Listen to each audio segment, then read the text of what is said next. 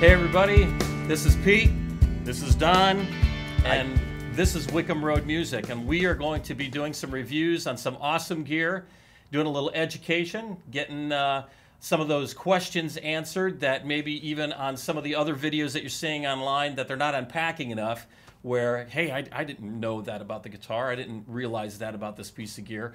And so we're going to kind of take an in-depth look, even if you're a beginner, intermediate, or even an advanced player. I think the information that we're going to share with you is going to be very helpful. So, Don, what do we got today?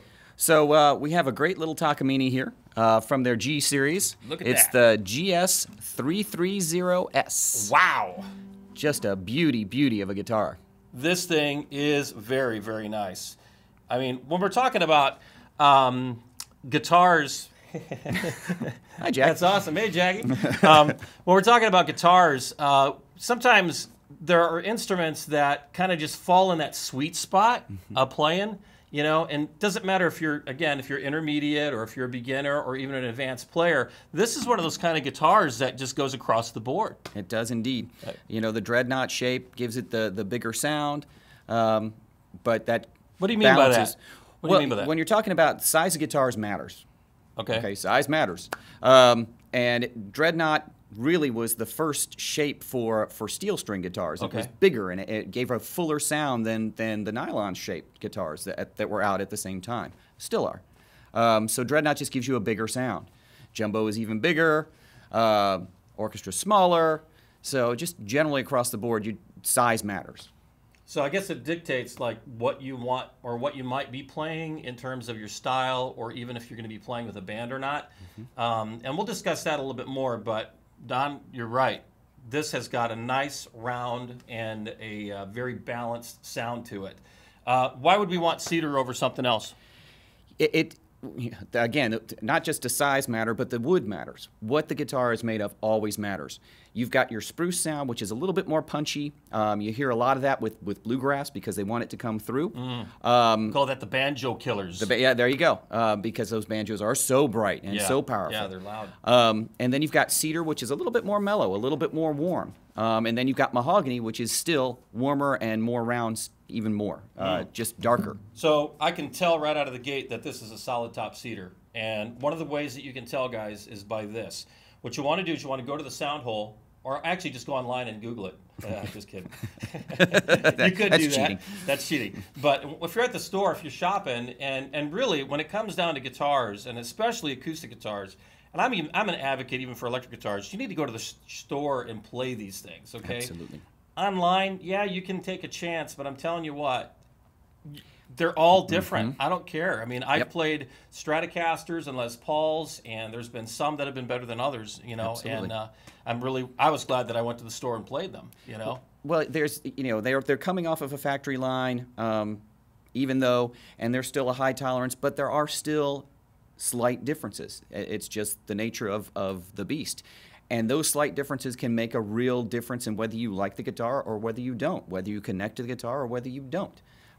Going online, you're not going to know. You're going to be rolling the dice. So getting back to the point here was looking at the sound hole. If you were to see the top and you can see the edge of the wood that's there, and I'm not too sure if the camera can pick that up or not, but the point is you want to look and see, does the grain go all the way through that top of the guitar? If you see lines kind of going through in the opposite direction, kind of going around the top, and where it looks like there's layers, that's like a pancake, what you have is a laminate top. So what that basically is telling you is it's going to be a less expensive guitar. Should be. There's glue in the top, which means that it's not going to resonate like a solid top guitar is going to. Glue just does not mature as normal wood would. That makes sense, okay? And so take a look there, guys, and make sure that you can see that, because that's going to dictate quality for you, and that's going to dictate whether it sounds really good or not. Some of the other things we got here is the back of the guitar and the sides of the guitar. Now, on this one, this is a laminate back and sides. Correct. Okay, so what does that mean, Don? What do we got when we're talking about laminate? Well, you're talking about, just like you were talking about with the laminate on the top, you've got those layers of wood glued together and stacked together. Well, that's what they do for the back and sides. Saves on the overall cost of the guitar and price of the guitar. Yeah. And not as critical to the sound of the guitar, arguably so. Yeah. While you can tell the difference when you've been playing a while between an all-solid guitar versus a solid top and laminate guitar, just like a solid or a laminate top versus a solid top, Yeah. it becomes more of a price point issue. Price point. Well, this one falls into a good price point. You know, this is sort of middle of the road in terms of, you know, if you're going to purchase. I mean, what's coming in at about? Retail is sitting just under $500. Right under $500, which is really great. But it's a versatile instrument. So whether you are professional or beginner, or you just want to sort of play at home, or maybe you're playing, heck, in a band or for your church or something like this is a great instrument to have. So it's this NATO back and side. So that NATO basically means it's a type of wood. It comes from mora trees. We also know that it looks a little bit like Honduras mahogany if you take even a closer look at it. It's real pretty. It looks really nice, and this particular model has a very nice book match on it. And if you're not familiar with that terminology, what a book match is when you have two pieces of wood, or literally it takes two pieces of wood that are going to be glued together to be able to make the entire back, and also the top as well. So the top is book match. You're going to have two pieces, and you want those to match. Okay, when they say book match, that means it should look identical. It should look like a mirror. If you were to put a mirror up there, that's what you're going to see. And this one, they did a great job. I like the way the design looks, and it feels good too. I mean, it's really, really nice. And you know, Pete, one of the things I like about this guitar is the binding. Okay. That cream binding. It blends really nicely between the cedar wood and the NATO wood. It doesn't. Yeah, you're right. It's not too startling. Yeah, it's not like so it's a bright nice white kind of thing. Yep. Okay. Yeah, it's cool. Excellent, man. All right. Well, the other thing I want to point out too is that we're dealing with rosewood. Okay, beautiful rosewood. And right now, Don, what's happening with the rosewood? Well, there's new regulations for rosewood where they want to make sure that all the manufacturers, all the folks that use rosewood, rather, with whatever they're making, whether it's a guitar or whether it's the toggles on a purse, it doesn't matter. They want to make sure that that rosewood is harvested correctly, is not from the endangered rosewood.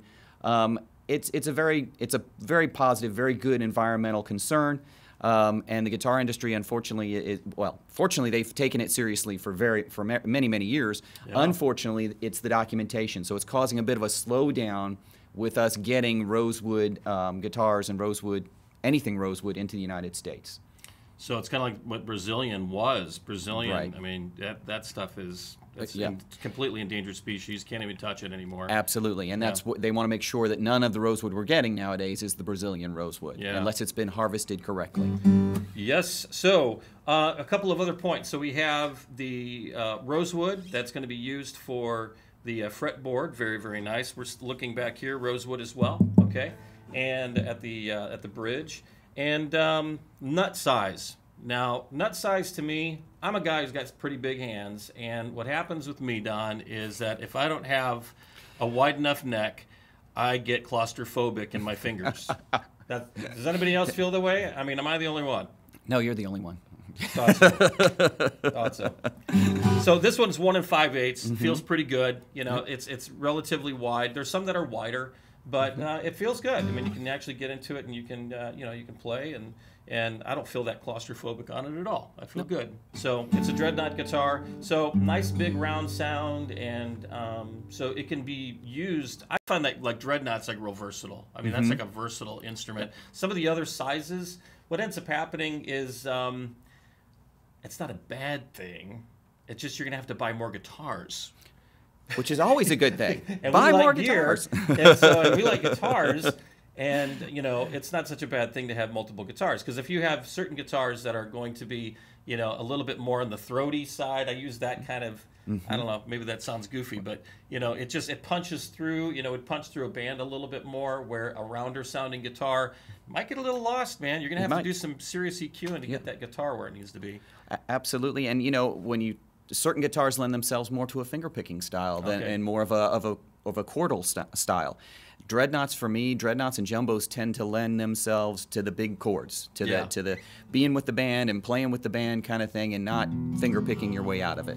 Cool. Well, hey, I'm going to jam a little bit here, and then we're going to probably just call this one. Well, before you do that, one of the things that I've noticed about this guitar, and we might want to point out, is what's that? The stringing is through the bridge as opposed to using the usual pins. Yeah. Look at that. So a little bit simpler to string if you're doing it yourself. Or if we're doing it for you. So just one less thing to worry about is losing those pins. So we got some nice big sound here. And right now I'm not even using a pick. I'm just sort of using my nails here, just kind of strumming back and forth.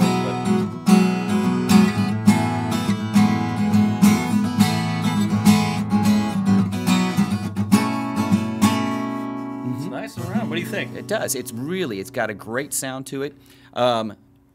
One of the things that you find with guitars is they sound one way when you're playing them, and they sound very different when you're hearing it. Right. So it's always important to do both, to play it so that you like the sound, you like the feel, but also have somebody at the store play it towards you so you can hear what your folks are going to hear when they're listening to you play. Well, let's demonstrate that. Here, you do it. You play a little bit, and I want to hear what it sounds like. Okay. Because I was going to say it sounded very different than when I was playing it. Yeah. Not just, because you're playing it.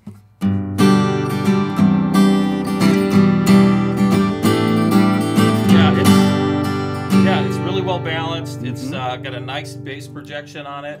The highs aren't being lost, and feels good. And the intonation felt really good too on it. So, well, guys, I think that's going to conclude this one. My hope is that you got a lot out of it. And for more information, please contact Wickham Road Music at wickhamroadmusic.com.